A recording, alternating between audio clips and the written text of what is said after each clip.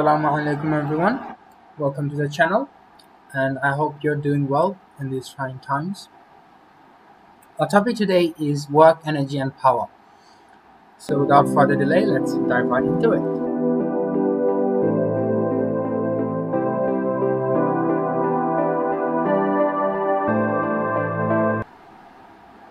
What is work?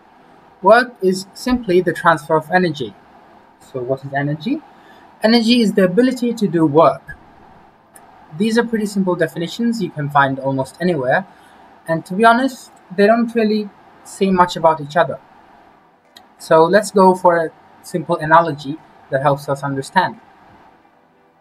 You can think of energy as money that you have either in cash or in store in bank, and work as the transfer of money. To make a transfer from cash to bank, you need to have money. In the same way, to work, you need to have energy. And whenever you make a money transfer, you convert money from one form to another, from cash to store. So the money transfer or work transforms energy from one form to another. It can be kinetic energy to potential energy, nuclear energy to thermal energy. Work will always convert energy from one form into another. So we say work has been done in physics when an external force converts energy from one form to another. So a simple definition of work is work equals to force times displacement. Mind you that the force we're working with will always be constant. And the unit for work is joules, or in its base forms, it's kilojoule meter square per second. If we break it down into its dimensions, work comes directly from here. Force becomes mass times acceleration, which can then be broken down into distance divided by time squared. These distances will multiply and we get mass times distance squared divided by time squared, which is how we get the unit kilogram meter square per second. Let's look. So imagine a person moving a rock by applying a constant force of 1000 newtons. He manages to displace the rock by 20 meters, and so he's effectively done a work of 1000 times 20 equals to 20,000 joules. On the other hand, imagine a person who's trying to stop a moving rock. He would apply the same 1000 Newton force, but by the time he stopped the rock will have moved 20 meters. However, the displacement now is against the line of force, the opposite in direction. So the work done by the person is now W equals to 1000 times minus 20 equals to minus 20,000. And now if you're wondering what does the minus sign mean and how it differs from the plus 20,000, then the answer is actually pretty simple. The positive 20,000 joules denotes positive work. And in physics, positive work is done when the displacement is in line with the force or some of its component. We say that the force has done work on the rock. On the other hand, the minus 20,000 represents negative work. And in physics, negative work is done when the displacement happens against the line of force or some of its component. We say that the object or the rock has now done work on the person who's trying to move it, or the force that was acting on it. And if you're wondering how does a rock do work on a person, then it's pretty simple to understand. If you know anything about Newton's third law, you'd know that every action has an equal and opposite reaction. So when the person applies a force of 1000 newtons to stop the rock will apply the same force on the person. So the rock is effectively applying a force of 1000 newtons on the person as well. And the rock has managed to move the person 20 meters, since the person will move with the rock when he's trying to stop it. So now the rock has actually done a work of 1000 into 20 equals to 20,000 joules. And for the rock, the work is actually positive because the displacement has happened in line with the force.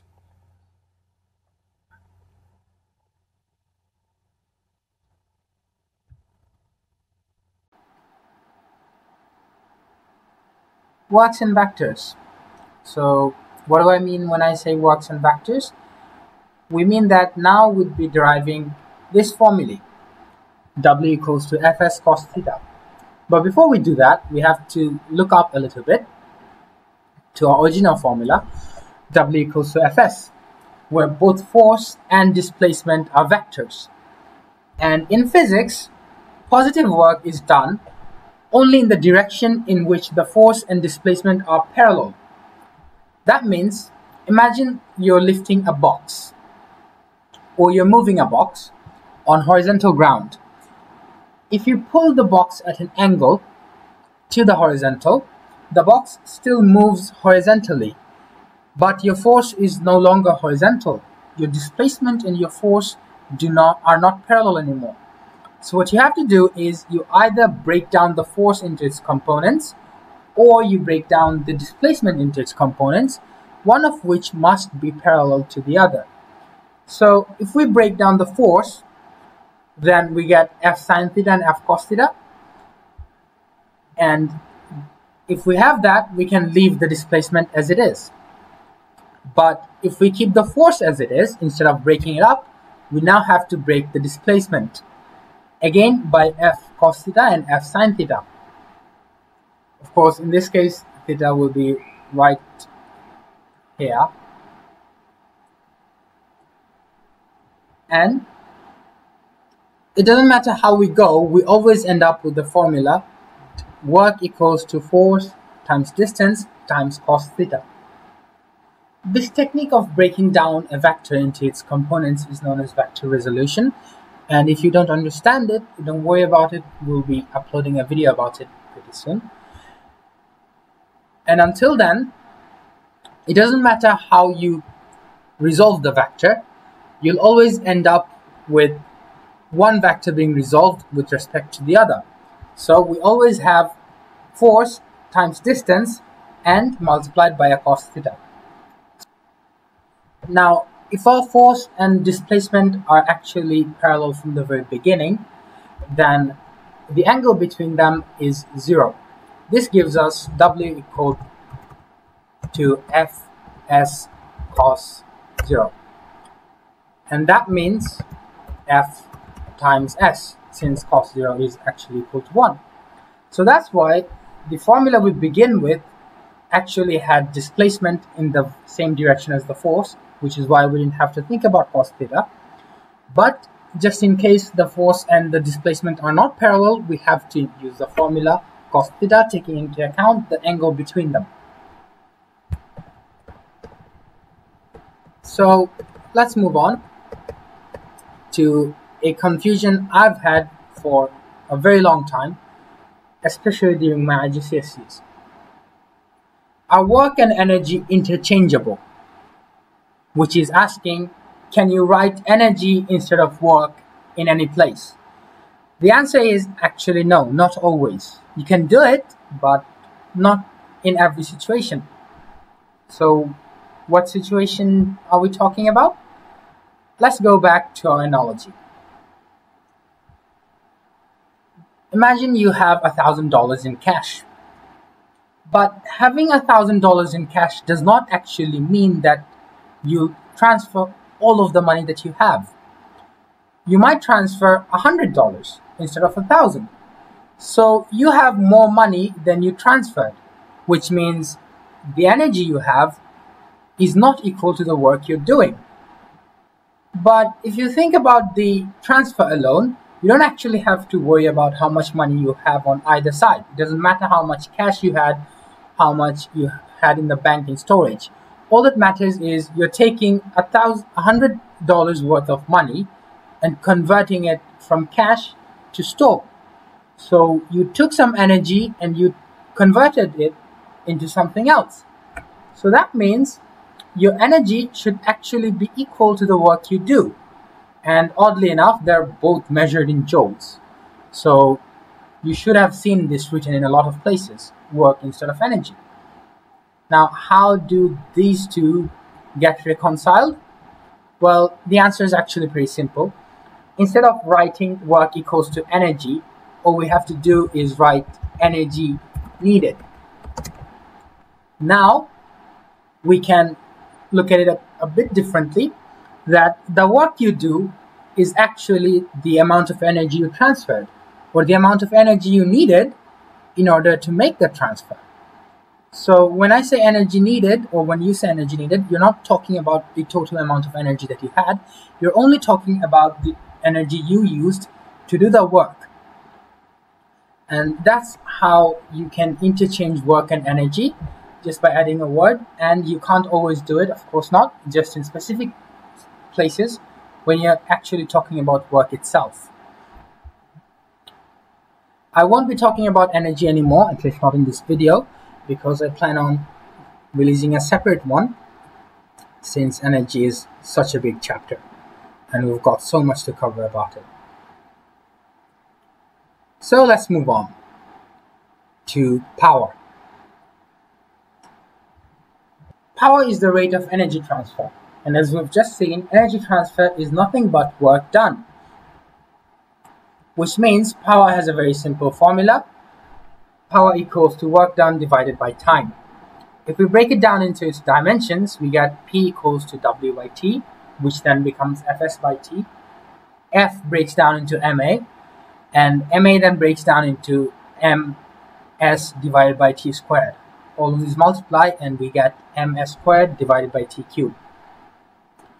The unit of power is, of course, the watt. It's written as a capital W, and its base units translate to kg meter squared per second cube. Now, what does 1 watt mean?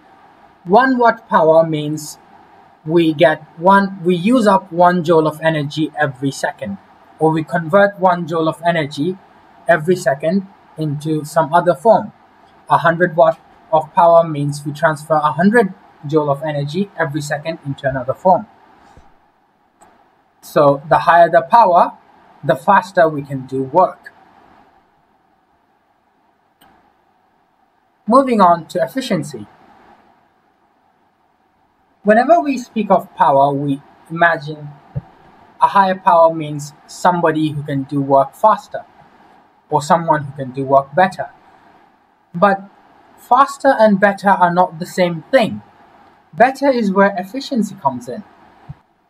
And the higher the efficiency, the better someone works. So let's look at what efficiency actually means. Efficiency comes a lot into play, especially when we're dealing with finances and economics of energy and power, because whenever there's a transfer of energy, there's almost always a waste of energy as well.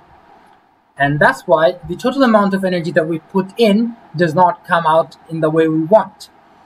Let's think of light bulbs.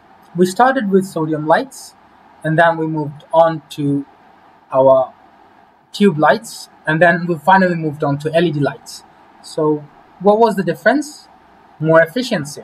Sodium lights were actually very inefficient because a lot of energy that we put in was transferred into heat instead of light, which is why those bulbs used to get very hot. Which means that the useful work that we want was a tiny fraction of the total energy that we gave in. And so it wasn't a very efficient instrument, which is why we moved on to tube lights and then finally to LED lights, just for the sake of a higher efficiency. So useful work is actually total energy given minus the energy that is wasted into other forms. I'll use the same example again. When we're talking about the sodium light, the total energy given is the electrical energy, all of it that goes into the bulb. The total and the energy that is wasted is the energy that is transferred into heat instead of light. The useful work done is, of course, the energy that comes out as light. Now, efficiency can also be calculated using power instead of work done. And this is more convenient because almost everything that we use today actually mentions power instead of work done. So it again goes the same way. Useful power divided by total power. Useful power is total power minus the wasted power. And if these formulas seem very similar to you, that's okay because they are actually the same thing. you just divide the top one by time. If you divide useful work done by time, you have useful power. If you divide total energy given by time, you have total power, and so on. And that's how being faster does not always make you better. Sometimes you have to be efficient instead of being more powerful. If you enjoyed the video, let us know, leave a like, subscribe to the channel, and of course, ring the bell icon so you never miss a video. Thank you everyone.